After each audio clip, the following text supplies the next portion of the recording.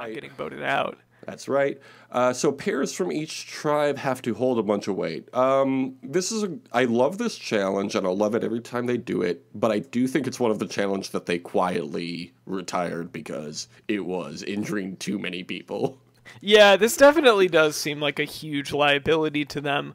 You know what I was thinking of the whole time? That would be like a fun bit that the show did. What would that be? Please tell me. You remember in The Crucible when the guy gets pressed to death and is just like, more weight?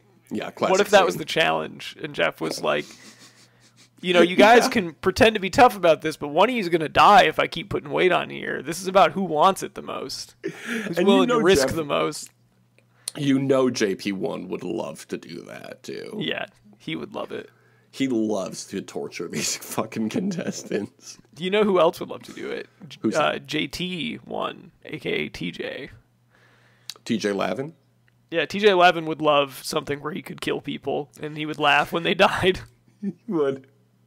He's like, I'm usually a really chill guy, but I love to do this torture to people. I love this. I'm actually a sadist.